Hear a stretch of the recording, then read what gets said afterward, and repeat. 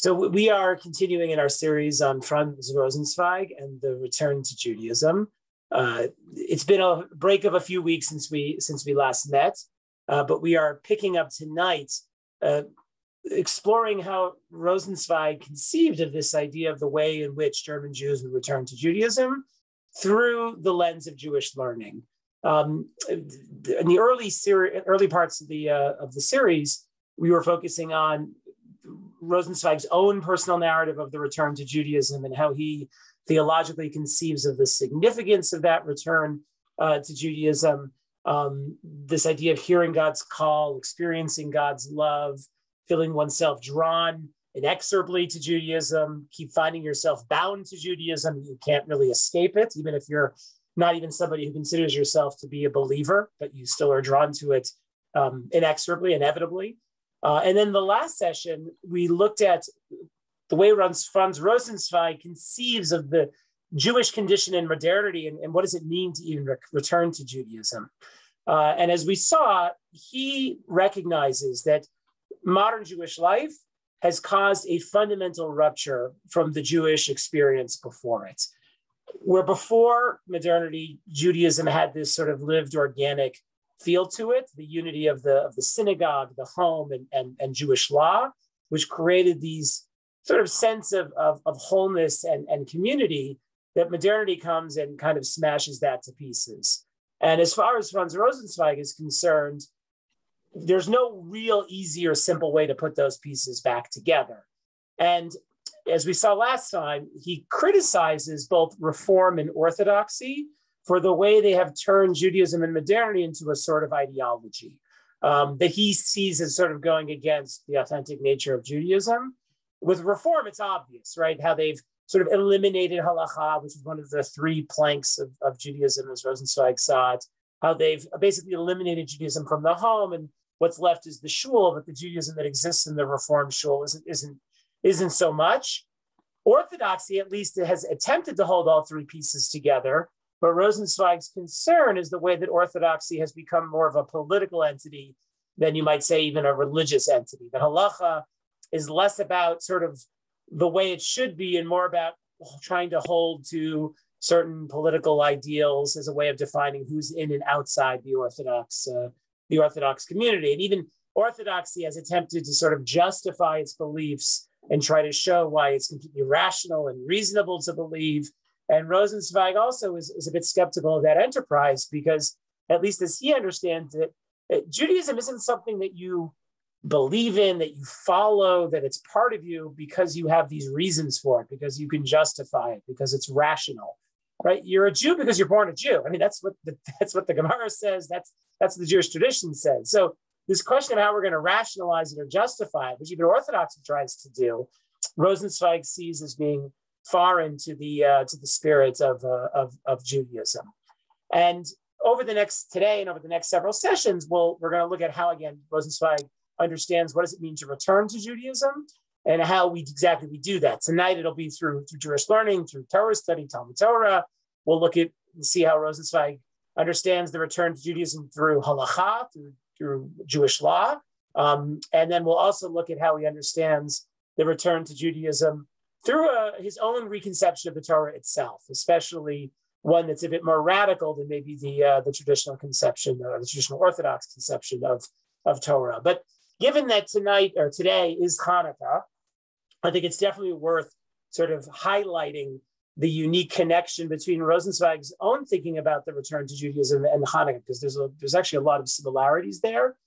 The first thing I'll point out is that Hanukkah is a holiday which commemorates the attempts of the Greeks not to destroy the Jewish people, right? It's not Purim, in which Haman wanted to destroy us. It's not even Pesach, in which the Egyptians wanted to enslave us or physically enslave us. Hanukkah is primarily about commemorating the Greeks' attempt to assimilate us, right? To basically get us to give up Judaism. And the reason that's so significant, I think, is because we all kind of know this. In many ways, Hanukkah is the most modern of Jewish holidays, because the dilemma of Hanukkah, of being caught between the world of Judaism and the world of the Greeks, is not that different from the dilemma that we all find ourselves in today. living in both the world of Judaism and the world of Torah, but also living in the modern world and being an American and engaging in the secular world and taking the secular world and its values and its culture very seriously, right? So the dilemma of Hanukkah, perhaps more than any other of the holidays, is one that we can honestly relate to. And I think what's particularly significant for us as we think about Hanukkah and Rosenzweig is that to a large extent, if Hanukkah was the attempt to assimilate the Jews, to cause them to sort of lose their connection to God and to Torah, then modernity has succeeded where the Greeks failed, right? The Greeks tried and failed, right? Modernity has actually achieved what the Greeks actually wanted to do to a large extent by bringing about such a wholesale assimilation of the Jewish people into secular culture. And this idea of the Greeks and their desire to assimilate the Jews, it's actually rooted in midrashic ideas. And it's just interesting because the kind of language that's used here, because it sort of frames where Franz Rosenzweig and many of the Jews and German Jews in his time, and where many Jews today find themselves.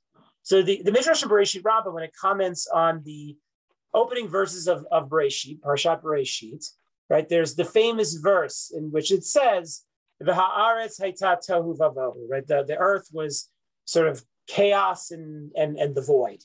And what the Midrash sees here is that this verse is actually describing the future exiles of the Jewish people.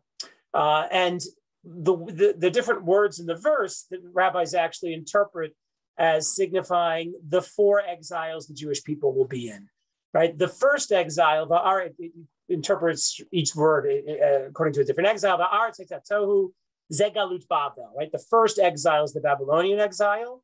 First temple is destroyed. Jews go into exile in Babylonia. The second exile, which says here, Tohu V'hinei Tohu Uvohu Zegalut Madai, right? The Tohu is Babel. The Vohu is Madai. Madai is Persia, right? So that's the second exile. The Persians conquer the Babylonians, and we live under exile under the Persians after the Babylonians, right? The story of Esther is the story of the Jewish exile in Persia as opposed to Babylonia, but it's the same essential place, just same place, different owners, so to speak.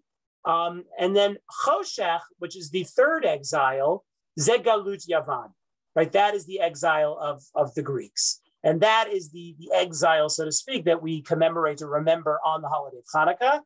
And again, the Greeks here is with Choshech, which means darkness. And the way the rabbis understand this is as follows. What is it that the Greeks really wanted to do? That the Greeks darkened the eyes of the Jews with their persecutorial decrees. That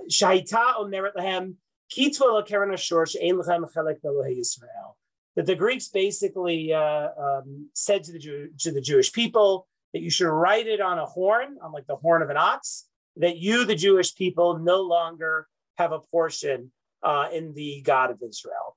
That the whole goal of the Greeks is to bring darkness to the Jews, to separate them from God and from Torah, right? By basically making it very hard to maintain Jewish identity and Jewish practice in Israel during that stretch when the Greeks were pushing these decrees upon the Jews.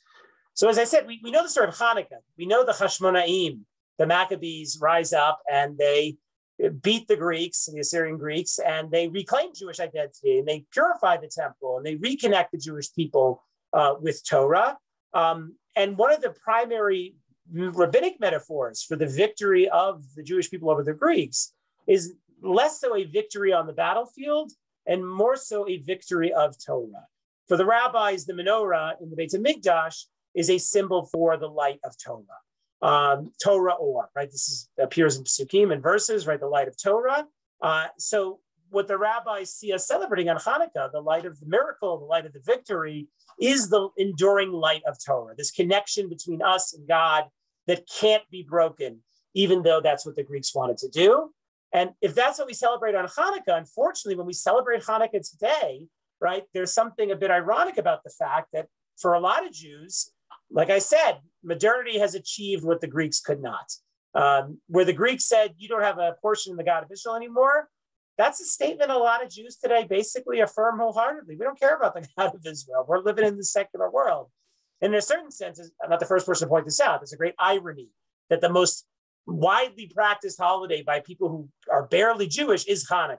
Because Hanukkah is all about celebrating the fact we're not going to assimilate. And yet that's exactly the Jews who celebrate Hanukkah. But what I'd like to take from it, at least for today, is this idea that we celebrate on Hanukkah is the notion of the light of Torah. That's what the Jews have to hold on to if they want to retain a connection to God and to Torah. And in fact, there's a famous midrash, a very important midrash, which says, where God says essentially to the Jewish people that you can abandon me, but you can't abandon the Torah. With the assumption being that as long as the Jewish people retain a connection to the Torah, they'll find their way back to God again. But if the Jewish people abandon the Torah, then there's simply no way to find themselves back, connecting back to God. And I think for Rosenzweig and his educational efforts, right, he sees the Jewish people's connection, the Jewish individual's connection to Torah, to the words of Torah, to the letters of Torah, as being the basic building blocks that will enable a Jew to pave that path that will enable them to find their way back to Torah and to God and to the Jewish collective once more. So that victory of Hanukkah, which is the victory of Torah against assimilation, is very much in the spirit of what Rosenzweig was trying to accomplish. And when we look at Rosenzweig's thinking about how about Talmud Torah, how that brings us back to God and to the Jewish people, what we have to keep in mind is that his major educational effort, and I think I talked about this before, is the founding of the Lehrhaus in Frankfurt. It's basically an adult Beit Midrash, a Beit Midrash for adults to come and learn serious texts, Jews of all kinds to come and learn. One of the more fascinating things about the Lehrhaus in Frankfurt is that Jews who were Orthodox, Reform, and conservative, so to speak, all came. It wasn't just limited primarily for more secularly oriented Jews, but they were not the only ones who came there. The Lehrhaus was in some ways fantastically successful. It drew in a very large and significant portion of the adult Jews in Frankfurt to come study there. And there was something about the way the learning was done there, as we're going to see, that was really very powerful and enabled Jews to return to Torah. And in doing so, as I said, return to God and return to the Jewish collective as a whole. Just to, again, pick up a little bit of what we talked about last time, to reconnect it to the idea of Jewish learning and why it's so important for Rosenzweig.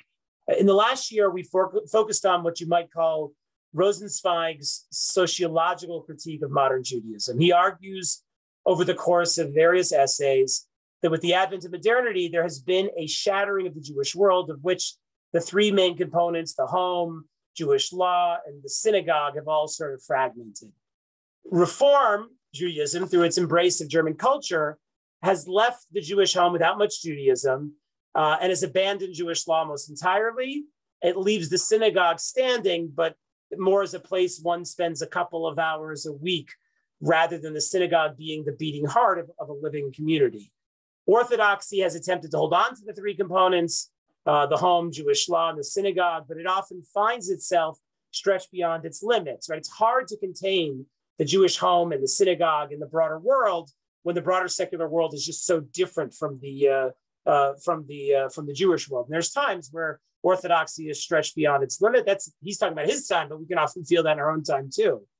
German neo-Orthodoxy, German modern Orthodoxy embraces German culture, and halacha becomes more of a political tool that determines who's in and out of Orthodoxy, rather than an authentic way to live a religious life in relationship with God. And what Rosenzweig says, and we saw this last time, but as I said, it's worth repeating because I think it's such a powerful statement, that when Rosenzweig envisions this idea of return, there's no set image in mind of what the Jew is supposed to look like at the end of it, right? Rosenzweig believes in Torah, he believes in mitzvot, but he also doesn't feel that one can stake out exactly what that's supposed to look like. And the attempt to define what that's actually supposed to look like in some way is problematic. He says all recipes, whether Zionist or Orthodox or liberal, produce caricatures of men that become more ridiculous the more closely the recipes are followed. And a caricature of a man is also a caricature of a Jew. There was one recipe alone that can make a person Jewish. That recipe is to have no recipe. When Rosenzweig says Judaism has no recipes, it's not an invitation to relativism. He's not saying, well, and you be a Jew however you want, or any kind of Jew is as good as any other kind of Jew. That's not what he's saying. Judaism has fundamental elements to it without which Judaism would be incomprehensible, right? There's still these central pillars of what makes Judaism Judaism. As I said, Torah, halacha, the synagogue. He points out here this idea of brit, of covenant, is truly foundational for Rosenzweig. So it needs these core ideas. It needs mitzvot. It needs halacha. But the exact details of what that looks like, and if you assume that to return to Judaism means, okay, I can give you a recipe, I can give you a detailed outline of exactly how you're supposed to live your life, that's a problem for Rosenzweig. Because instead of engendering this authentic relationship to Torah, which is a natural one, and to a mitzvah that is a natural one, you are essentially offering people like a pre-programmed version of what Judaism is supposed to look like, which means that they're not becoming it because they're truly drawn to it, or even because they choose it freely. They're becoming it because that's what the community tells them to do, or that's what the authority figure, the rabbi, tells them. Rabbi tells them, this is what a Jew looks like, this is what you got to do, and that's what they do. They're only doing it because the rabbi said so, or because the community says so. And that, for Rosenzweig, is not the way Judaism is to be understood. Judaism is something that becomes a natural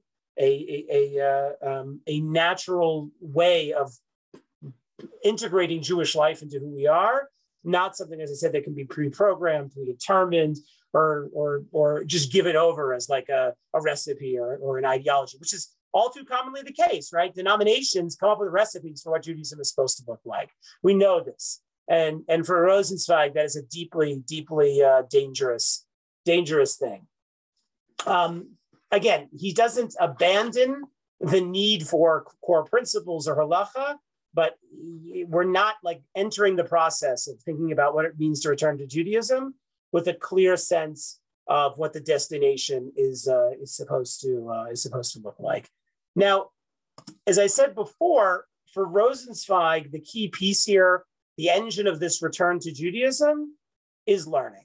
Now, on the one hand, this is kind of like obvious, right? We're Jews. That's what we do. We learn. Like, it doesn't matter whether you're religious, it doesn't matter whether you're secular, right? Jews have this sense that learning, that education is important. It's fundamental to just what it means to be a Jew and however it's conceived. Meaning, when Rosenzweig says there's no recipes about what it means to be Jewish, it's very hard to imagine somebody saying that there could be Judaism without learning, like Judaism without a focus on education. Like, that's almost as foundational as any other idea we could come up with about what it means to be Jewish, if only because the Torah, as this thing that we spend a lifetime engaged with and learning, is so central. Like, how could you be Judaism? How can you be Jewish without that? Right? In the Torah, it says, right, you all know this because we recite it as part of the Shema, right? Right? That being a Jew, being in a relationship with God means learning in order to teach, in order to keep the mitzvot, in order to do the mitzvot, right? Like, it's not just that we learn in order to do, but that we learn in order to teach, in order to keep and preserve, in order to do, right? Learning is the engine of everything. The rabbis say, Talmud Torah, Keneged Kulam, right? The mitzvah of Talmud Torah is the equivalent of all the other mitzvot. That's just so central to who we are. And in Rosenzweig's own time, he recognizes that there is a unique opportunity for Jewish learning as a way to help Jews return to Judaism, not just because Jews like to learn, but specifically because adult education, which is really a new phenomenon in Germany and in Europe, right? There wasn't really this concept of adults at a certain age continuing their learning and doing it, because they want to, because they like to, right? That's kind of a new modern idea. But when Rosenzweig sees that as a concept throughout Germany and beyond, he recognizes there's a moment in which adult education can serve to connect Jews back to Judaism. And this, again, echoes with our own time, right? Adult education is a big thing today, right? There's an awareness that if somehow a Jew missed the opportunity to learn when they're young, that's okay. We can create opportunities for them to learn when they get older. We know that in Cleveland, there's a ton of adult education opportunities. And even today, right, with the internet, with shiurim, with video shiurim, right, the opportunity to learn at any age just expands exponentially. And the desire to learn is there. People have the time to learn today. They have the inclination to learn. That's something pretty special, right? 300 years ago, a person did not have the time to go learn on their own in their free time, either because they didn't have a lot of free time or, come to nighttime, they're not easily going out to learn, right? Like we have the ability to do this in ways that simply weren't available. And what happens is that Rosenzweig has this unique opportunity in 1920 to become the director of the Lehrhaus in Frankfurt. The Lehrhaus is going to be this center of adult Jewish learning. And it's part of this broader phenomenon of adult education. And Rosenzweig realizes there's a possibility here, right? Not just that education is so important, but there's a unique moment where there are adults who are open to learning, and we can capitalize upon that. We can take advantage of that, he thinks, in Germany. So this is from one of his essays as he's taking over as the head of the Lehrhaus. And here's how he sees how the Lehrhaus should function. He says, the Jewish adult education movement is the latest and perhaps most important movement among contemporary German Jews. Meaning he realizes adult ed for German Jews is a big deal, right? That there's an opportunity to touch a lot of people with this. But it must make clear to itself what it intends to do, right? But it's got to be conscious and intentional about what it's doing. Like, what is it really trying to achieve? Exploiting the big city public's insatiable hunger for lectures, it can fill the enormous gaps in Jewish education by supplying what religious instruction neglected and what universities failed to offer, right? Jewish Hebrew school did a terrible job. And universities don't often have the best, Jewish studies. So this is where adult Jewish education can serve a really, really important role. And what's interesting here too, what you see is that while Rosenzweig is this profound philosopher, he's got this deeply pragmatic side, which is kind of unusual for somebody that's as great a thinker as him. He recognizes there's a practical opportunity here, meaning he's not just thinking, philosophically learning is the most important thing. It is really important, but he's also saying to himself, we've got a moment here, we've got an opportunity, we've got, butts in the seats, we can grab people, we can get their attention, they're open to this. And he really wants to take advantage of that. Now, he recognizes that when German Jews want to learn more about Judaism, that at a certain level, it's really an opportunity for cultural education. Right? Meaning the Jews who are coming to this adult ed stuff, they're not coming to have like their souls awakened, right? They're coming for like what you might call infotainment, right? They want to be entertained. They want to learn more. They want to learn more about their culture, their history. It's often an act of ethnic pride, right? Like you want to learn more about Judaism. You want to feel proud about your Judaism. Or it's like going to the theater. You want to have a night. You want to be entertained. You want to hear the lecturers from the important speakers. So all of these are the sort of tangible goals of adult education, but Rosenzweig is obviously looking for something deeper. He's not just looking to create the Lehrhaus so he can do some fun lectures. He really has deeper philosophical and spiritual goals in mind. Again, for a lot of the German Jews who are going to show up, right, for them, this is an opportunity to hear the important Jewish scholar, to discover how fascinating Jewish history is. Again, it's to make them feel good about being Jewish without having all the baggage of religious services or the synagogue, because lectures can be done anywhere. That's why Jews are going. As I said, German Jews receive very little in the way of any kind of formal Jewish education. Their Jewish education was really no better than like what the Hebrew school education in America is today, which is like just a couple hours a week. That's it at most. In truth, even if German Jews had wanted a greater Jewish education outside of German Orthodoxy, they would simply have been no place for it. I mean, if you wanted if you want to give your kids a serious Jewish education in Germany and you're not Orthodox, there's like nothing. It doesn't exist. The university only offers academic Judaism, not the kind of Judaism relevant or meaningful to the lives of even the secular Jews in Germany. So this being the background, there's an opportunity here for adult ed. So what exactly should be studied? What should be the course of learning at the Lehrhaus? So he says it would probably have to offer as complete a series of courses as possible, a curriculum as encyclopedic as possible. In other words, an education, right? He really wants the Lehrhaus to offer like Kol Torah Kula, like as we say, the entirety of Torah. He wants to give over the comprehensiveness of Torah and of Jewish life. He doesn't want it to be limited just to Jewish history or just to sort of narrow topics. He really wants to give over the breadth and depth of Judaism, because if you're not doing that, you're not really going to be able to connect people to something deeper.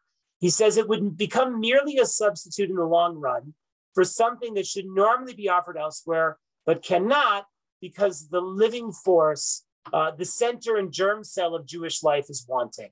But the movement in question might try to become this very center of a Jewish life. It might try to become the form of such a life, but certainly only the first empty immediate form.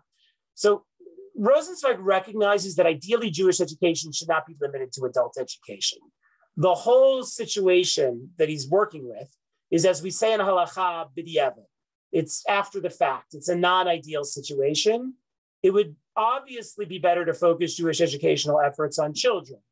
But since there are no opportunity for robust Jewish youth education in Germany, whatever day schools that exist are Orthodox, adult learning will have to serve at least as a temporary starting point. Rosenzweig wants the learning to be comprehensive, touching on many different topics, because that's the only way to convey to German Jews that Judaism consists of a life world. It's not just, like I said, narrow subjects, not just history, it's not just philosophy, it's a whole way of being in the world. It's not just going to shul on Shabbat or just 3 times a year in a Pesach Seder. Judaism encompasses all the dimensions of human experience. It's its own world, and this is what grants Jewish identity its vital force, that it is representative of a whole world. One's Judaism is not dependent on a set of beliefs, but rather draws its strength from a comprehensive literature and way of life, and that's what the Lehrhaus is going to try to convey. German Judaism lacks a Jewish life world, that connection between, again, home, halacha, and the synagogue, but Rosenzweig has hopes that adult learning can reignite the possibility of it. And it's important to recognize that for Rosenzweig, having lots of adult education programs is not an end unto itself. It's only the means to an end, the beginning, as he goes on to say. Meaning the goal here is not just to get as many Jews as you can to come and learn, right? The goal, as we're going to see, is to get them to, really have an awakening, to really connect on a much, much, much deeper level. Rosenzweig goes on, he says, it would try to be a beginning, the Lehrhaus. It's not an end unto itself. Learning is just the beginning. Instead of confronting the seeker of knowledge with a planned hole to enter step by step, it would keep itself a mere modest beginning, the mere opportunity to make a beginning. Nothing more? Yes, nothing more. Have confidence for once. Renounce all plans. Wait.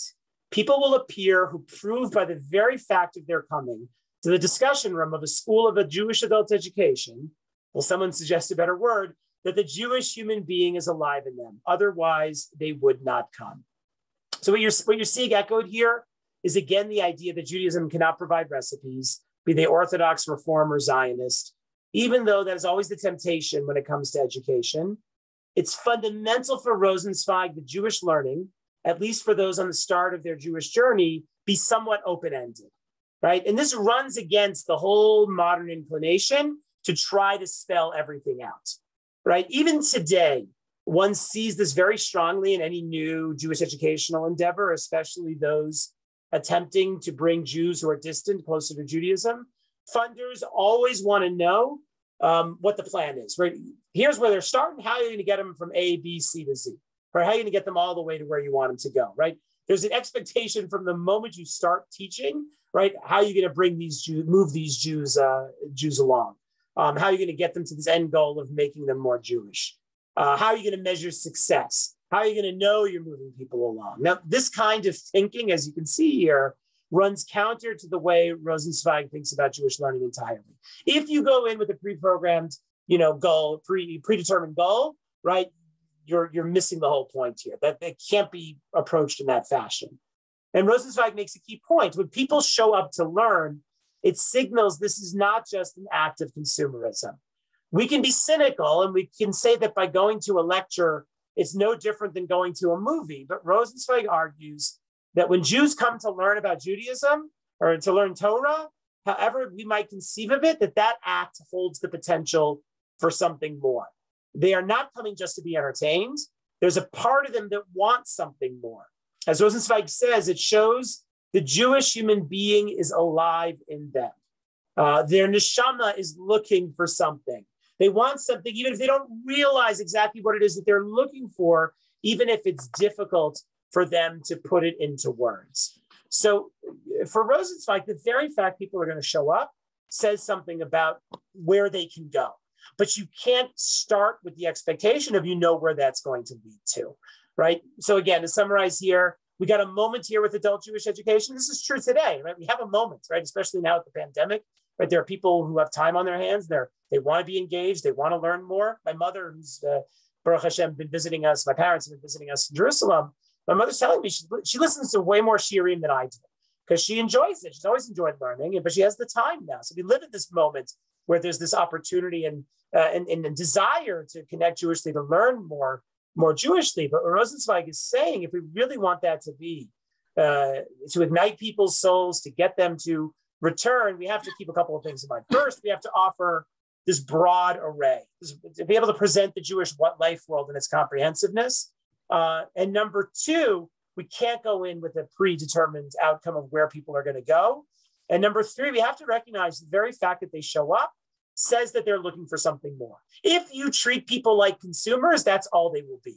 But if you recognize that their desire to come and hear that lecture, it represents the possibility, at least, that there's some deeper opportunities at play for them. If you recognize that, that opens up a whole different way of thinking about this, which is ultimately, very, very significant. And this really all pushes to the basic fact that for Rosenzweig, learning is about transformation.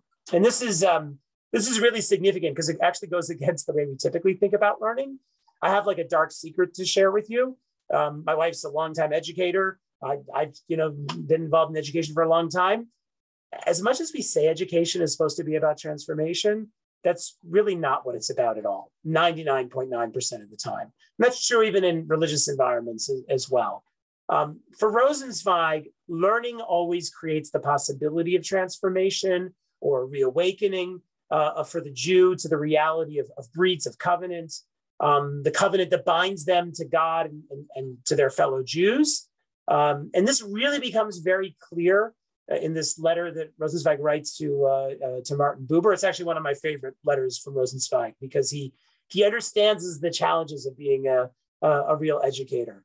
And in this letter, Rosenzweig speaks very powerfully about the act of teaching as a transformative enterprise and the challenges of trying to approach education as a transformative enterprise.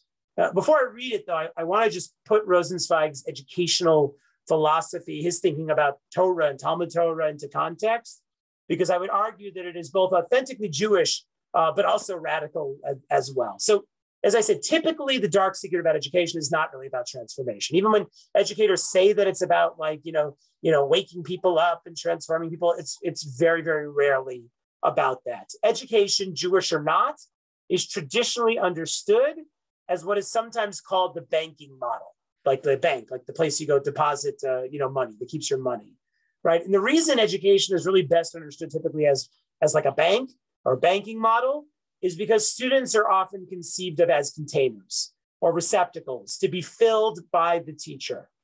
The more completely the teacher fills the receptacles of the students, the better the teacher is.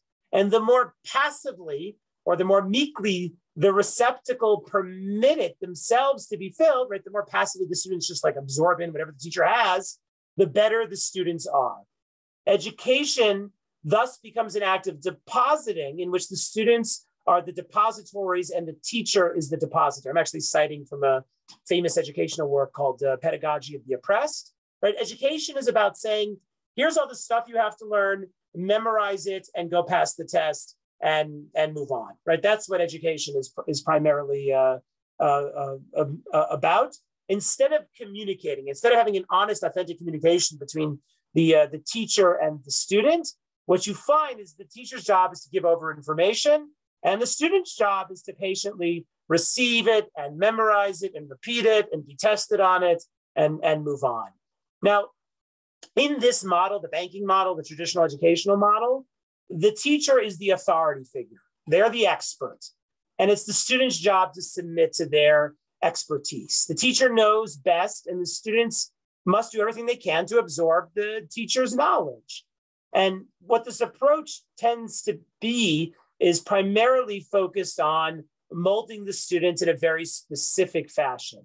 So when their education is finished, they can go out and take on their designated role within society. Because in truth, even when schools say they're about transformation, what schools really are about, their goal, and this is very much still true today, is to reproduce the status quo, right? Societies create schools mostly to perpetuate the status quo of the society, right? It's to train children to go out there and take their roles on in society. Now, with certain kinds of education, this banking approach is actually really necessary. I mean, Murray, you're a doctor, so you'll appreciate this. When you have to learn a tremendous amount of technical expertise, there's no way to get beyond the banking model, right? People have to absorb a tremendous amount of knowledge to be a doctor. They have to do a lot of repetitive, develop a lot of repetitive skills to be a doctor, right?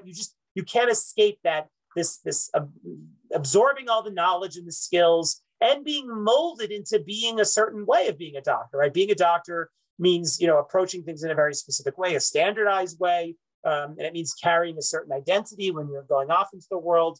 So this kind of approach is often important and necessary when you're trying to create certain outcomes and you need to standardize those outcomes. But the problem with this approach when it comes to religious education is that what it tends to do is emphasize conformity, right? It's not about teaching people how to think as much as it's about getting them to think a certain way, right? To think and believe and know and act in a certain fashion. And this, happens very, very often in religious education, especially in the Orthodox community today. Most yeshivot, most Orthodox day schools, they have a specific image of what they want their graduate to look like. They have a certain image about what that graduate should know, what that graduate should be doing, what their religious observance should be looking like. And no matter what they tell you about their desire to, connect that student to God, what most teachers are doing is judging their success by comparing that student when they graduate to the image that they have in their mind about what the ideal graduate is supposed to look like, right? They have this vision, right? Students supposed to be, shomer mitzvot, students supposed to be doing this and not doing that and talk like this and spend their time on that, right? Like that's the conception, and education is about trying to make sure the student matches that as much as possible. And I'll admit, my son here, my oldest son, goes to a very traditional yeshiva, and it fits this in a lot of ways, right? What he does, he spends a lot of time learning a lot of material. He spends a lot of time being tested on all this material that he's learned. And what's success for the school is that the student, like I said, comes out looking and acting in a certain fashion.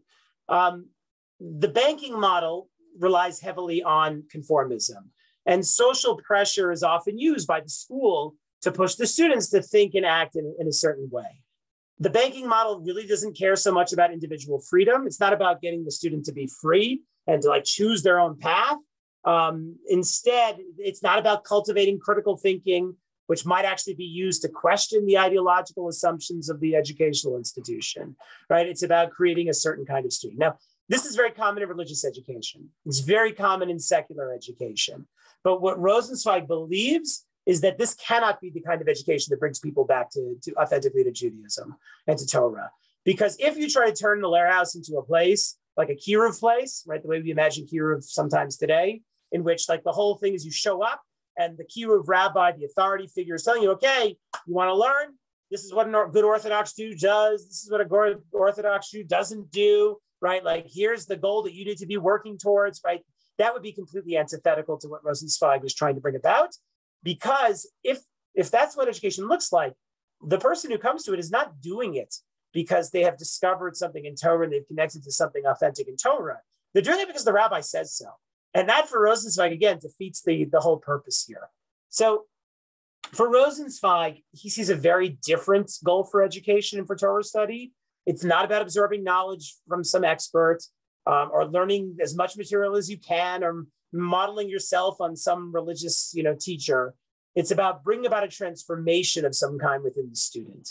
And this is a much greater challenge. It's very easy to teach for a test, right? That's why education has become so standardized today, because if you make it concrete and objective, you can test for it.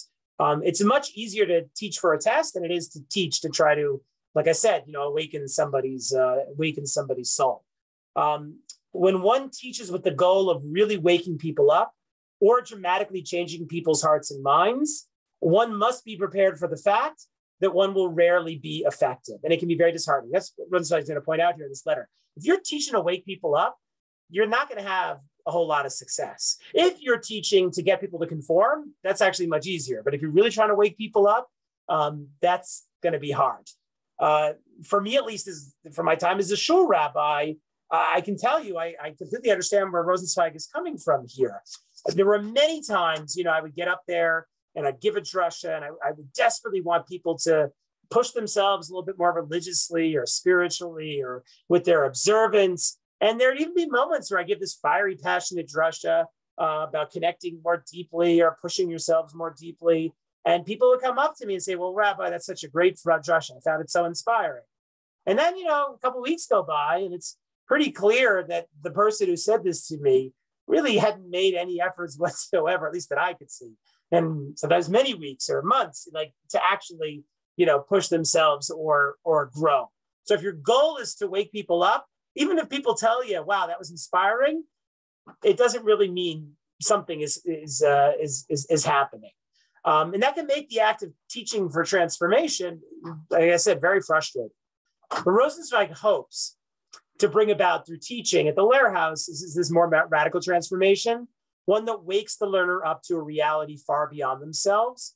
And it seeks to bring about a transformation where the learner suddenly recognizes that God can be found in Torah and Judaism, right? That there's something deeper drawing them in, something deeper calling to them, that these aren't just texts to be studied or facts to be memorized or practices to be taken on so that the community will accept you.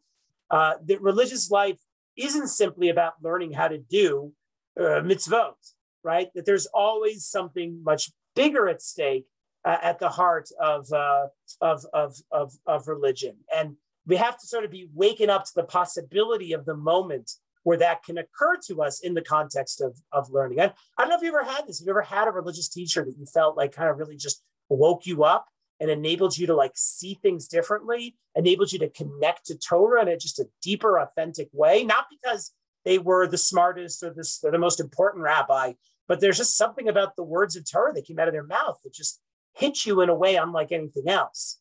And that's what teaching is about. At the very least, what I was going to say here is to prepare the possibility of that moment, even if that moment of awakening only happens later, right? At the very least, teaching wants to at least help lay the groundwork for that. So here's what he says to Martin Buber. He says, why do we teach? Why do we try to teach? What's going on here? He says, you know, and I know that in practice, improvement in conversion, both of ourselves and our neighbors, very rarely goes hand in hand with teaching. People rarely transform because of the classroom. Like he says, you know this, we all know this. People transform because they've had some experience somewhere, this or that, but people rarely come back from a class and they say, wow, my whole life has suddenly changed, right? The change that comes out of learning, he says, is so rarely, at any rate, that it is not worth going to great effort about it, right? If you really look at the success of teaching for transformation, you might think it's not even worth it. Immediacy, decisive experience can certainly occur in the course of teaching. People can have an awakening in teaching, but it can equally well occur in the course of lunch. Meaning any kind of experience can be one that's possibly leads to awakening. Why do we think teaching is so important? Or education is so important for bringing that about? Because if you're a teacher and you've tried this, it's not going to happen very often with your students. If your goal as a teacher is to bring about a transformation in the life of your students, this rarely happens. Transformation can occur, but it can occur just as likely during lunch as it can be because of the learning one does in the classroom. And this can be very disheartening for teachers. And it's part of the reason why many teachers aren't interested in awakening their students, right? It's much easier to teach one's students to pass a test than it is to bring about any real change in them. And in most today, there's not even an incentive for teachers to try to bring about a transformation. They'll be punished if they don't stick to the curriculum. For Rosenzweig, teaching is perhaps best understood not as changing your students, but creating the possibility for change, right? Again, it's about creating the moments so that when they hear God's call to them, as he's going to say, that they're ready to answer it. The kind of spiritual transformation Rosenzweig wants to bring about is best understood as an event, right? Like we're trying to make teaching an event, a moment in the student's life where everything changes for them. What Rosenzweig wants to bring about is a moment like he himself had when he made the decision to remain Jewish, when he fell in love with his Judaism again. Or as he says in the Star of Redemption, when he heard God call out to him with his proper name. You hear somebody call your name, you wake up, you immediately are drawn to it, right? That's the experience that he wants to bring about with learning, and to be able to be ready in that moment when you hear God call out to you to say, "Hineni, here I am. I'm in this. I'm with this. I'm committed to this." Teachers, however, can't make these moments necessarily happen in the classroom. You can't force them on your students. But what they can do is try to show students how these moments are possible. They can try to awaken their students to the fact that Judaism, the Torah, contains a meaning so much deeper than any they might have previously imagined, if only the student is willing to open themselves up to it. Teaching can lay the groundwork for this. And again, a lot of what teaching is for transformation is pushing your students to realize that however they think the world is, which they often think it's a closed box, right? They think they understand the way things are and that's it, right? Teaching is about poking holes in that box to get them to realize there's something beyond their immediate horizons. It's not often necessarily the reason people come to learn, right? People don't come to education classes to have their bubble burst, right? They come to education classes because they want to feel good about themselves. But part of them is there because they want something more. And it's the teacher's job, like I said, to sort of help point them, orient them to what may be just beyond their horizon. But normally, Rosenzweig goes on to say, teaching affects learners only indirectly, only in a preparatory way, removing hindrances only, so to speak, in anticipation. Right? Teaching is always about like setting people up for the future. And in fact, when I think back about the most influential teachers I've had, right, I'm 20 years out of college or 23 years out of high school. You know, some of the messages my teachers in high school and my college teachers or my post-college teachers taught me, I don't think I fully internalized until today. Right. So this idea that teaching is about preparation is an important one. You rarely, as a teacher, see the immediate impact of your teaching, whether it's for transformation or for or not. So that the individual, right, it's all preparation for that moment. So that the individual, when the voice calls to him, will recognize and obey it, instead of demanding to know who is calling and naturally receiving no answer, not obeying it. So teaching is preparation. It removes hindrances by enabling the student to see themselves in the world in a different light. It's about awakening the student up to a deeper reality, one beyond the surface of things. Most of us live, as I said, in a sort of a closed ideological reality in which society tells us the boundaries of our world, right? We're middle class. That means we're supposed to go get a good education. A life that's considered successful is one in which you get a good job and you get married and you raise a family and you make some money and you're active in your community. And that's what life looks like, right? That's the sum total of what life looks like for most of us. That's it. And if you do those things, life's a success. For Rosenzweig, education is not about this stuff at all. It's about, like I said, poking holes and in the sort of closed box of what these things are to realize that there's something outside of it. In fact, education is about getting people to recognize that life is so much bigger than those things. And in Rosenzweig's language, teaching is preparation for the I, thou moments, right? The moment that God calls out to you, the moment that you feel pulled to something and you don't know exactly why, but you know it's happening and it's real and you have a desire for it, you feel bound to it, and you are able to say, yes, you know, I'm here. When God calls out to us. Rosenzweig's language is when we experience something so true that it simply cannot be denied, even if it means recognizing that our lives are going to have to look different by answering this call, by realizing there's something out there that we are drawn to. Education prepares the students so that when the moment comes, when that event comes and their world is suddenly bathed with a new light, the student is at least open to the possibility of what it might mean, rather than simply dismiss it out of hand. But Rosenzweig says, in that moment when you feel the call, if you start asking questions, well, Why do I want to do this? And what's really going on here? And is this good for my family? If you start asking those questions, there's no answer that you're going to get that's going to be good enough to satisfy you and explain, okay, this is the right decision. Okay, go do this. Oh, there's something there that makes sense, right? That's not the way it works when we hear God's call, right? To answer God's call is always a moment of profound uncertainty because it means being sort of wrenched free from the situation that you're in right now. And the situation that you're in right now comes with all these reasons and justifications, right? Like I do this because of this. I am that because of that. When God's call comes and you feel yourself drawn to something bigger and greater, that's a moment that's destabilizing, right? You suddenly don't know exactly where you belong because whatever was going on before isn't exactly what defines your world anymore. And what teaching tries to do is to recognize that in these moments that we can say yes to it. They're not illusory. They're not these like delusions that happen to us. What teaching tries to do is lay the groundwork for recognizing the call and at least begin to provide the tools so that the student will be able to answer it. This is the essence of covenants, right? When you fall in love, if you start asking yourself, well, why am I falling in love here? Does this woman deserve it? Is she pretty? Is she not pretty? Is he handsome or not? Start asking yourself all these questions, like you're done. That's the death of love, right? If you feel the call of love, right, the only question you have to answer is like, am I able to say like I love you back, right? Like, that's the only question. That's the only question that you can really answer in that moment. And teaching is about getting you to be able to say I love you back when you feel that call of love or that summons of love speaking out to you. This is the essence of Brit of covenant. And if in prayer we speak to God, then in Torah study and Talmud Torah, we have the potential of hearing God's call to us. Torah awakens our connection to the divine thou that manifests again in these different dimensions, in halacha, in the home, in synagogue, in a life of mitzvot. And again, in all of these dimensions, you have the possibility of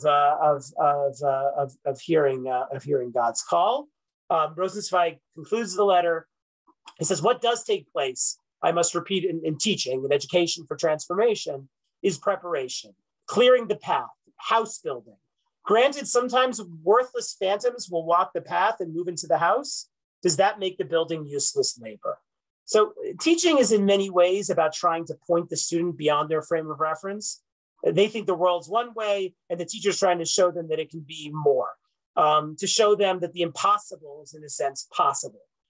Teaching is about building a home so that someone can move into it. In this context, teaching is inherently kind of like an act of faith, which I think is very profound. In both the students, you have to have faith in the student that they have the potential to be transformed, and you have to have faith in the Torah that it can be transformative, right? Because again, you're most likely not going to see the results of this in the here and now. So again, all of this, and I know these are like very, sort of grand ways of thinking about this, but this is the goal of the Lehrhaus. Everything I'm trying to lay out here, he's trying to wake Jews up.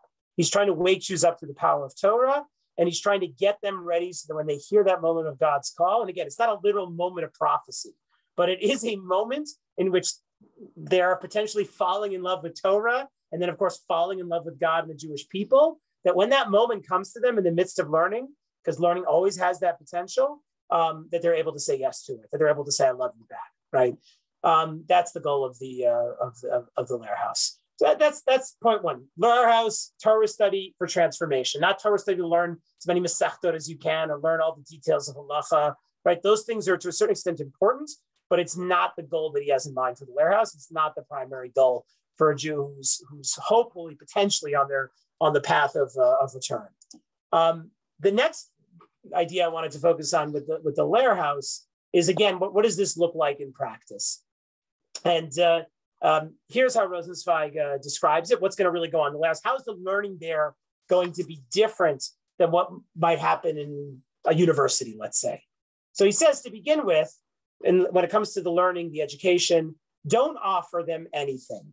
Listen, and words will come to the listener, and they will join together and form desires, and desires are the messengers of confidence. So again, I know so much of Rosenzweig sounds a bit obscure, but we have to sort of understand what he's trying to say here. And the key word in this opening part here is desire.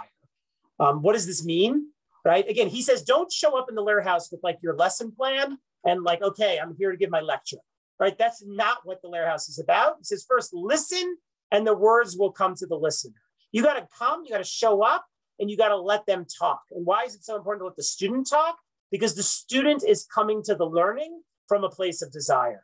And if you come with your lecture, you snuff out that desire, right? We have to cultivate desire. If you want learning to be transformative, it has to be an environment in which desire is allowed to flourish. Again, so what does this mean? It doesn't mean, as it is often conceived of today, that students are consumers who the teachers should just cater to. That's not what Rosenzweig is saying. It's not saying here, listen to the students to see what they want because we've got to give them what they want. That's not what he means. I think desire here is best understood in a more psychoanalytic sense. And what exactly is desire in a psychoanalytic sense? Well, Jacques Lacan, who is probably the most important psychoanalytic thinker after Freud, famous French psychoanalyst, argues that desire always comes from a place of lack. That because we're lacking something, we desire something. And we kind of know this from our own experience, right? We always want what we don't have. And the moment we're told that we can't have something is often exactly the moment that we want it, right? And you've probably heard it's actually a verse, I think, in Mishle, right? There's, nothing is sweet as forbidden fruit, right? The fact that you are lacking something is what makes you often, desire it in some way. And it's our lack that actually creates this desire that pulls us towards the things that we desire. And in truth, we often have desires we are not fully aware of and can't always even quite articulate, right? Something about desire that, as much as we try to say it's located in an object, right? Desire always kind of pushes on to something more. And we know this because every time you really desire something, the moment you finally get that object, you suddenly want something else, right? There's something about desire that it's almost unextinguishable. It's always pushing for more and for beyond. Right, I'll just point out, Rabbi Nachman of Breslov writes a lot about the importance of desire. He actually says that the Ikar HaAvodah is the Ratzon. The essence of serving God is Ratzon, is desire. Because even if you can't pray with kavanah, but if you at least want to pray, if you're like oriented towards prayer, if you're oriented towards God, even if you can't get the words out in a spiritual way, that already is maybe the whole battle, right? There's something about desire that pushes us beyond ourselves towards something more. But what makes desire such a powerful force is that to desire something is to recognize that one's current situation is lacking. It's incomplete, right? That's why we desire it.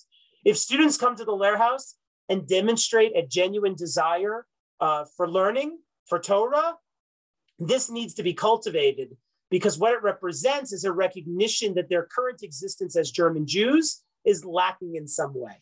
Meaning it's their lack of knowledge, their lack of understanding of Judaism that is drawing them here on some level, which means there's an opening to something more. It means that they know there's more to their Judaism than what is, and they want to try to fill that lack in some way. Something in Judaism, something they don't quite have is drawing them in.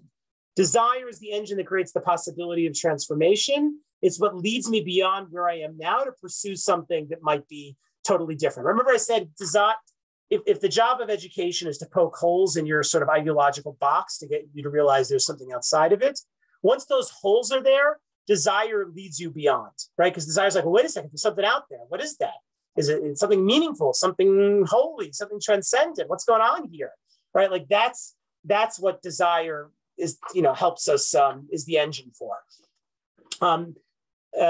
This is actually reflected in Jewish teachings in the Gemara. There's a famous line in the Gemara, Ein adam lomed ela b'makom shelibo chofetz, that a person only learns from the place that their heart desires, which is really fascinating, right? That learning, again, which seemingly is the kind of transformative learning that Rosenzweig is talking about here.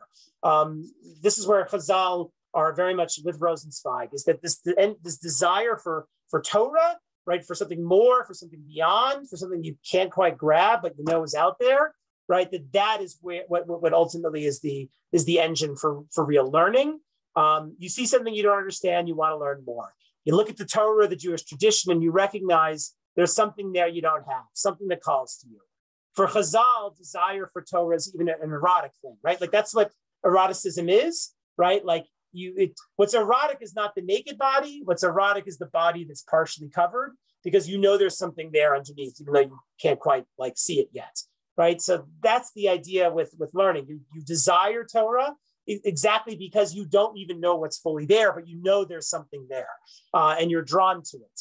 And it's the job of the teacher to cultivate that desire, to allow it to become greater and greater for real learning and real transformation to ultimately take place. And if you don't cultivate desire, you won't have this possibility of transformation, because the alternative is you can extinguish desire with like just a bunch of facts, with a charismatic teacher who people are drawn to, but it's really about the teacher and it's not about the students, right? Rosenzweig doesn't want it to be that way. For Rosenzweig, it's about the student, not about the teacher. And everybody in the Lehrhaus has the potential to be a student. Teachers are always potentially students, as he's going to point out here. He goes on, and because he notes that cultivating desire in education is always risky, because it's, again, kind of opening the door to all sorts of questions, all sorts of possibilities.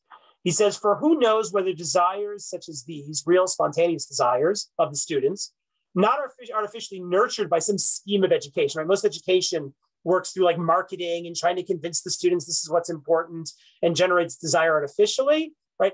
When you generate authentic desire, who knows if it can be satisfied or not, right? Do you have the tools to get the student to where they want to go?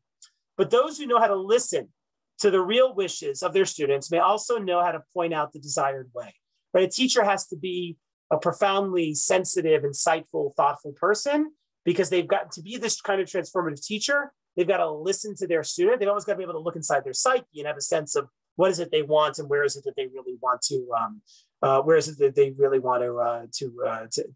go. This will be the hardest task of all. For the teacher able to satisfy such spontaneous desires cannot be a teacher according to a plan. You must be much more and much less, a master and at the same time a pupil, right? Again, Judaism doesn't have recipes, which means teachers can't have lesson plans, which means the teacher has to engage in what Rosenzweig would call a dialogical experience. It's got to be an open dialogue, a conversation. Teacher's going to talk, student's going to ask questions, teacher's going to ask questions, student's going to respond, right? It's a dialogue, a spontaneous engagement that enables the possibility for something new, something beyond to ultimately emerge. And it's very difficult because most teachers, most educators are attracted to education because it's a place in which they get to be the master, right? I'm the one who knows. Student has to come and listen to me, right? Like that's the way that a lot of people are drawn to education. That's not the model in the Lehrhaus. Lehrhaus is, you're not a teacher to be bowed down to, or for everybody to go, ooh, you know so much, right? You as a teacher in the Lehrhaus are as much also as a student. Because if you don't know how to be a student, it means you aren't even aware of your own desires. And to teach and cultivate the desire of the other, you have to be in tune with your own desires. You have to be in tune with your own sense of the way in which Torah exceeds your grasp, the way you're not a master of Torah, how there's always more to Torah than what you understand, and that you have questions, and that you're continuously drawn back to it again and again on your own. And if you don't have that kind of relationship to Torah, then there's no way to cultivate that with your students. He says it will not be enough that the teacher himself knows of that he himself can teach. He must be capable of something quite different. He must be able to desire, right? The teacher has to be able to desire Torah in Judaism. He who can desire must be the teacher here. Reading a lot of teachers, like they sort of act like they love Judaism, but they love it in a very defined way. They love their version of Judaism, right? Judaism for them, Torah for them is not this thing that opens up to all these possibilities that they don't yet know. What they love about Torah is they can tell you exactly what Torah is, right? Like one of the things I hate, one of my pet peeves, is these rabbis that use this term like Torah true. Like there's a Torah true way of X or a Torah true way of Y. And I just hate that language whatsoever, because it assumes that the Torah is fundamentally defined in a certain way, right? This is what the Torah true X way of doing things looks like.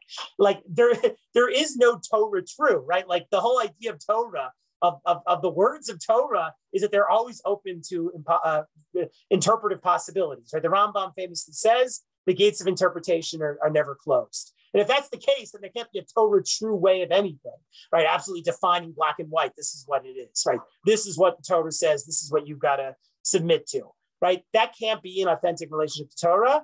The teacher in the Lehrhaus is the one who has their own desire in Torah. Torah is enigmatic for them. It's as mysterious for them on a certain level as it is for the student. The only difference between the teacher and the student is that the teacher understands that. And the teacher recognizes what their relationship is to the Torah in that way, that it calls to them, that it draws them in, that it has more meaning there. The student doesn't yet recognize that, right? But it's the teacher's job to show them how the student can ultimately get there. He who can desire must be the teacher. The teachers will be discovered in the same discussion room and the same discussion period as the students. And in the same discussion hour, the same person may be heard as both master and student. In fact, only when this happens will it become certain that a person is qualified to teach. How do you know when a person is really a teacher? Is when they know, not that they know how to be a student, like they know how to sit there nicely and ask questions, but when they authentically know what it means to be a student. When they ask a question, not because they're just participating, right? Like I've seen this sometimes. Very learned people will sit in on a shiur and they'll like ask a question because like that's the polite thing to do, to participate politely. That's not what Rosenzweig's talking about here. He's talking about teachers who become students. They become as curious, they become as self-aware of what they don't know, they become excited, right? Like about what they can learn, right? That's what it means for a teacher to actually be a student. The expert thinks they have all the answers, but in the Lehrhaus, that's a problem because the teacher needs to fulfill their role from a place of desire as well. They too must desire Torah. There must be questions that bother them, things they don't know. They too are on a journey and not simply Jews who have reached the destination. This is important for the students. If the teachers are experts, the authority figures, then all the students has to say to themselves is, if I truly want to become Jewish, I should just be like the teacher, right? That's if the teachers are experts or master. The student will try to gain recognition from the teacher by doing what the teacher wants, right? I'm sure, I'm going to pick on Murray again. I'm sure you had a lot of medical students over the years in one capacity or another. They're doing things in no small part because they want to please you, because you're the authority figure, you're the expert, you run the place, right? Like if that's what students are drawn to, again, that actually closes the door on the kind of transformation Rosenzweig wants to bring about. Because again, you can't become Jewish because somebody you respect is Jewish and you want to be like them. That again defeats the purpose here. The transformation Rosenzweig wants to bring about can't be compelled. One can't become more Jewish simply to please a rabbi or gain acceptance by a community or by an authority figure. It must be, in a sense, something one freely chooses, if only so that one will come to understand that it was never really a choice all along. It was always something that was part of them. Rosenzweig doesn't choose to remain Jewish because a rabbi tells him to, or because he will make others happy. He chooses to remain Jewish at the very moment when he has no reason to at all, because he feels like that's just who he is. So to summarize, the Lehrhaus is not a place to come and be entertained, and it's not a place to come and absorb information or Torah.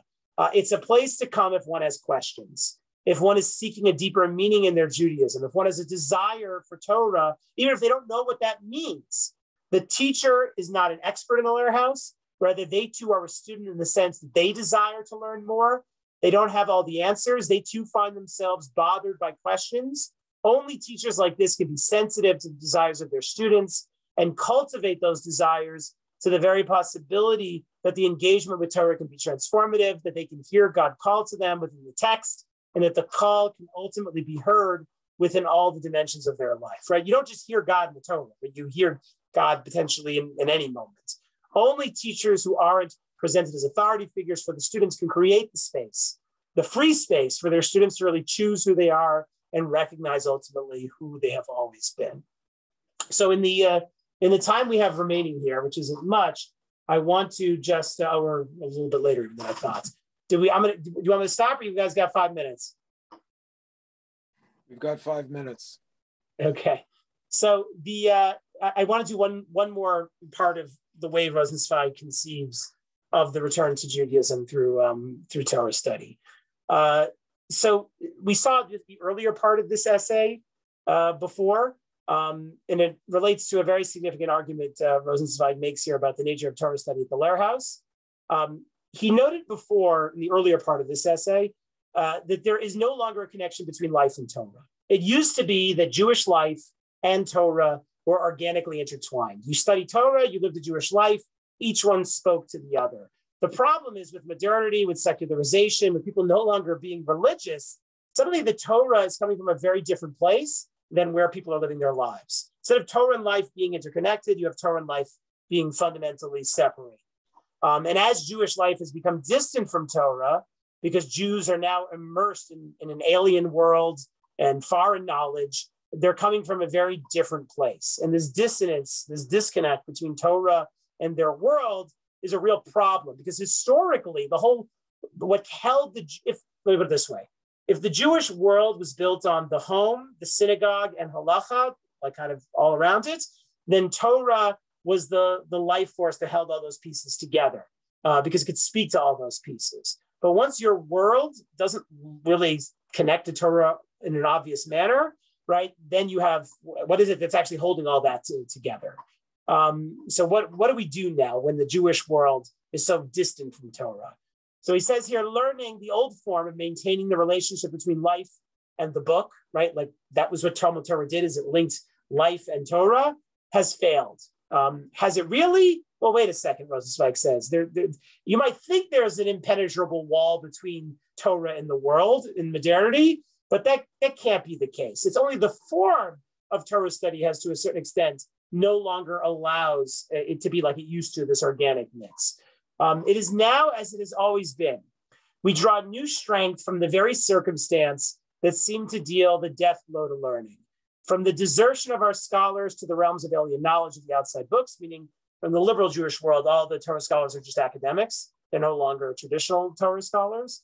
From the transformation of our erstwhile Talmidei Chachamim into the instructors and professors of modern European universities, a new learning is about to be born. Rather, it has been born. So what is this new learning that's been born when Torah and the world and life have become so separate? So here's what Rosenzweig says, and it's very insightful because it's so true. He says, it is a learning in a reverse order, a learning that no longer starts from the Torah and leads into life, but the other way around. From life, from a world that knows nothing of the law of halacha or pretends to know nothing, back to Torah. That is the sign of the time. So if in the pre-modern Jewish world, you study Torah and then you lived your life according to Torah, right? Like Torah leads to life. We no longer have that authentic connection. So for us, it's the other way around. We start with our lives, our often very secular, alienated lives that are distant from Judaism, and then we turn back to the Torah, right? And that is a very different experience, because when you start with the Torah shapes your view of life. But when you start with life, that means life shapes your view on the Torah. That when you return to the Torah as a secular person, the way you look at Torah is going to be different than what a religiously born person is going to see when they look at Torah. And for Rosenzweig, this is not seen as something that's like again, like a descent or the downfall, like oh my God, we can't learn like we used to. He sees, profound possibilities within this. That the new Torah study does not mean an attempt simply to mimic traditional text study, Torah study, as it was done before. Rather, it means bringing back non-Jewish life with us in the return to Torah. We saw this before with Rosenzweig. You can't tear apart the German from the Jew, he says. That it's like part of him. You can't go back to the ghetto. But what you can do is return to Torah. But returning as a German Jew, as an American Jew, as a secular Jew to Torah means you're going to bring that Americanness, that secularness, that Germanness to your perspective on Torah, and it's going to impact how you look at Torah. And for Rosenzweig, that may be what actually allows the Torah ultimately to be holy for us. He goes on to say here, he says, one second. He says that it is learning in reverse order, a learning that no longer starts from Torah, but the other way around, right? This is the sign of the time. This is a new sort of Torah learning for which in these days, he is the most apt who brings with the maximum of what is alien, which is fascinating, right?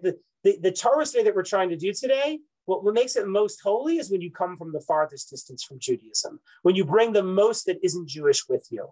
That is to say, not the man specializing in Jewish matters, Or if he happens to be such a specialist, he will not succeed, not in the capacity of a specialist, but only as one who too is alienated, as one who is groping his way home.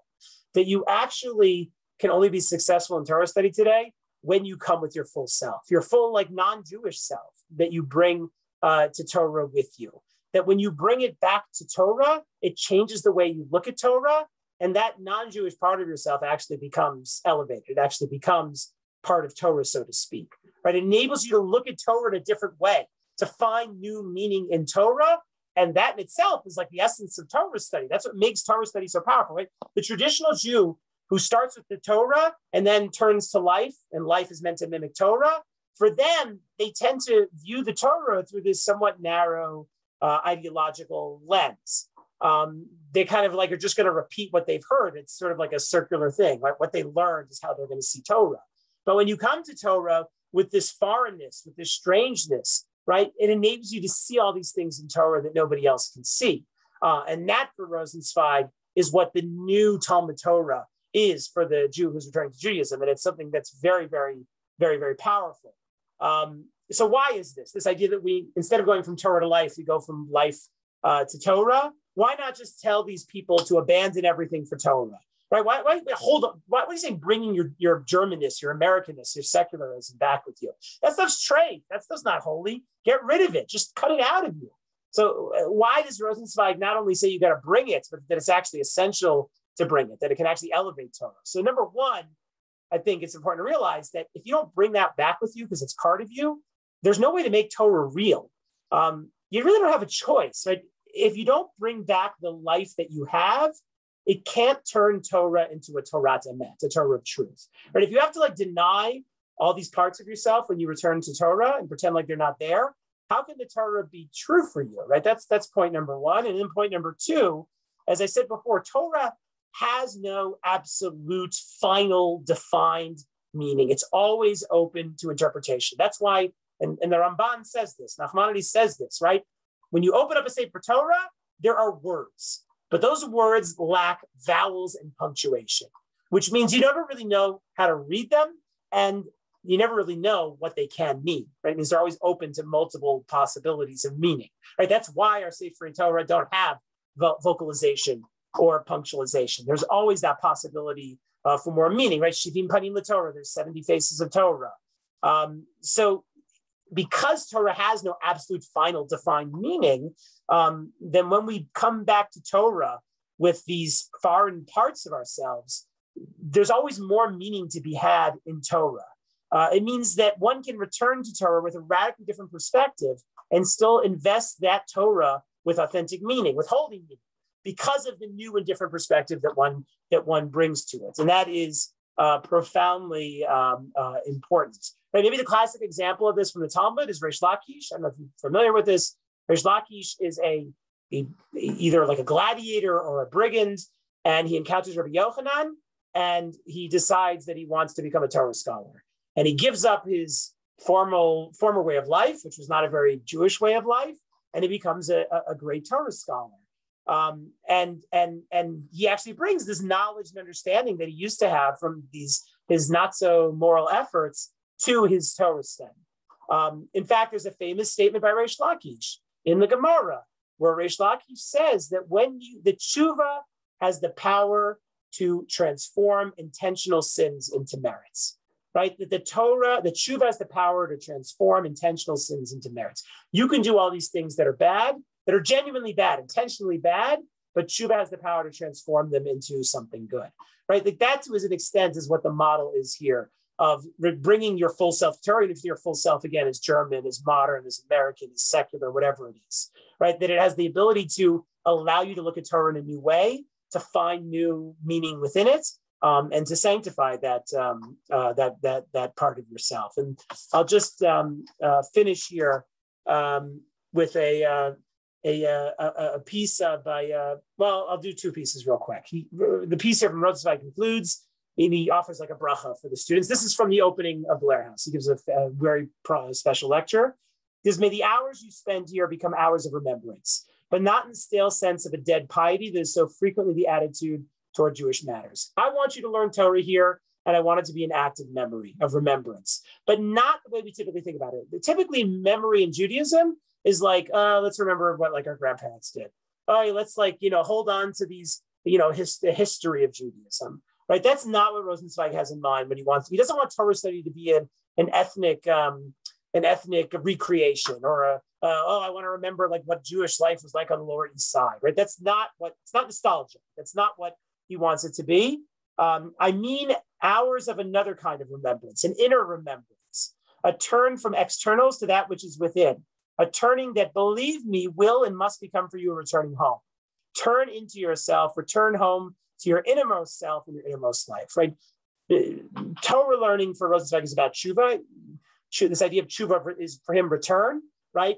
If you study Torah, if you hear God's call, as we talked about before, you're looking the other way, you hear somebody call you, you turn around to see them, to respond, right? That's the tshuva that is brought up by Torah study. You can't help but turn around when you hear that call to face Torah and face God.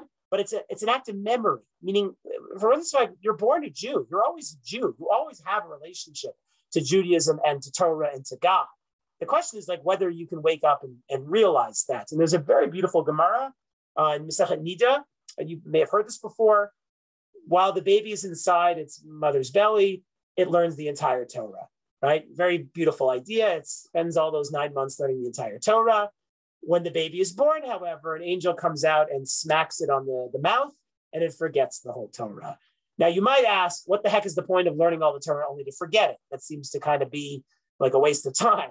But Rav Soloveitchik actually points out here is the reason we learn the entire Torah only to forget it is so that when we learn forevermore, we're really remembering. Meaning every time we learn Torah, we're actually remembering because we used to know all of Torah before we entered into this world. And that's the idea that Rosenzweig is getting at, that we have this inextricable connection to Torah. Torah was God's call to the Jewish people, right? We're born into that, right? We were at Sinai, right? We are part of this, whether we like it or not. And the last thing I'll say, just to bring it back to Hanukkah, and I appreciate you giving me a few extra minutes here. Statement by Rabbi Nachman of Breslov. He notes when it comes to Hanukkah and to Baalei Tshuva, he says as follows. He says, this is a part of a much larger piece, but what he emphasizes here is how is it that God's name is going to be glorified? Well, he cites the Zohar, and the Zohar says, when the other nations come and recognize God, then the name of God ascends and is glorified above all and below. Right? If we really want to sanctify God's name, it's not just enough for Jews to be drawn to God. It's about the non-Jewish nations being drawn to God. That's obviously the Messianic vision, right? All the nations come to Jerusalem to worship and acknowledge God, right? That's what it means for God's name to be sanctified. For those who are most distant to come to God, and that's why the example of Yitro he cites here, right? Yitro wasn't Jewish, Yitro's a Midianite, come and acknowledges God and God's name after Har Sinai, and that's a very important moment. Rabbi Nachman goes on, he says, we find therefore that in his glory, that this is his glory, when people who are outside holiness draw closer to the realm of holiness. This applies equally to the converts and to the Baalei Tshuva, for they were also on the outside, right? And when the converts and the Baalei Tshuva are drawn closer and brought inside, this is God's glory. But it's when those who are distant come back, those who didn't have a connection suddenly are able to express that truth of God in their lives and in the world. That's what glorifies God. Right? That's in no small part why the Baalei Tshuva idea that Rosenzweig is talking about here, he sees them, it's not just that he wants to save some Jewish souls. He sees the act of these German Jews returning to Judaism as in itself almost a messianic act. He says this in certain places, right? Because to take that which is most distant and show how it was always connected to God, right? That cannot help but sanctify God's name, right? The definition of sanctifying God's name is to be somewhere you don't think God is and to realize God was there the whole time, right? Because God's presence is ever present. And Rabbi Nachman connects this to Hanukkah. He says this corresponds to the mitzvah of the Hanukkah candle. There's a requirement to light it next to the entrance of the home. That's where ideally you're supposed to light Hanukkah candles, at the doorway. This is because lighting the candle corresponds to the illumination of the glory, of God's glory. As in the earth was illuminated by his glory, the mitzvah therefore is to light it next to the entrance of the home. This is the supernal entrance corresponding to fear, the returning of the glory to its source, which is fear as mentioned above, right? We light the Hanukkah candle at the outer edge of our home, at the precipice, at the threshold between our home and that which is beyond the home, right? We light the Hanukkah candle to bring light to the darkness, right? The Hanukkah candle is representative here of the Baalei Tshuva, right? To take that which is beyond, that which is outside of Judaism or foreign or disconnected, and to bring God's light to it. That's what the Baalei Tshuva does. That's what the return to Judaism does. And as I said, in that sense, it's a messianic act. It's a transformative act, not just for the individual, not just even for Jews, because when other Jews see the Baalei Tshuva, it enables them to recognize God's presence, God's call in places that the religious Jew didn't see it before. Because the religious Jew looks at the secular Jew and says, there's no God there. But when the secular Jew is able to answer God's call, then the religious Jew realizes the holy possibilities that were always there, right? That's what Rosenzweig is ultimately aspiring to here. And again, he sees Torah learning as the primary way to bring that about, but it's not going to be just going to classes or learning facts or reading books. It's got to be a Torah learning that is pushing towards transformation, of expanding our horizons, of orienting ourselves to what's beyond our world, or beyond our way of thinking about the world, rather than just the way we typically conceive of it. It's a Torah learning that's founded on desire, of recognizing what we don't have and what's out there still awaiting us, both in the Torah and beyond. And it's about teachers who know how to be students, teachers who know how to cultivate desire, teachers who know how to prepare their students for that event when God calls out to them. And lastly, it's Torah learning in which you return to Torah. You bring that part of yourself that seems not Jewish to Torah. We didn't used to do that as Jews. We used to, like I said, start from Torah, go to the world. Now we bring the world to Torah. That's not something that's, some concession, right? That actually, by bringing our full selves to Torah, the non-Jewish part of ourselves, the modern part of ourselves to Torah, it actually enables us to find new meaning of Torah and elevate it. And again, when you bring holiness to that which wasn't holy before, that ultimately sanctifies God's name. And that's ultimately what the holiday of Hanukkah is all about.